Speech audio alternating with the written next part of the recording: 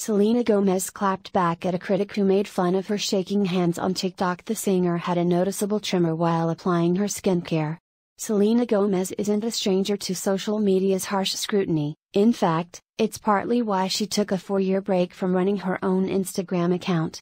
So, it comes as little surprise that the singer didn't miss a beat when it came to shutting down trolls who criticized one of her recent beauty tutorials on TikTok over the weekend.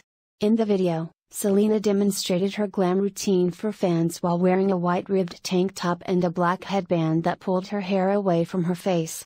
Her first step was to remove her existing makeup with micellar water on a white washcloth, and then a sponge for her eye area. As she squeezed the bottle, Selena's hands shook slightly, which had fans concerned for her health. While many commenters were genuinely worried about Selena, others made fun of her physical condition, with one taking it a step further by making a now-deleted video that mocked the singer. According to Us Weekly, Selena clapped back in the comments section, writing, "Lol, I shake because of my medication for lupus. Also read my disclaimer. I ain't no pro."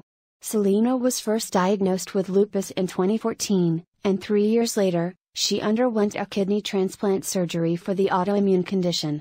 In 2018, Selena opened up about how her diagnosis really put things in perspective during an interview with Good Morning America. "Honestly, I've just kind of stepped back a bit.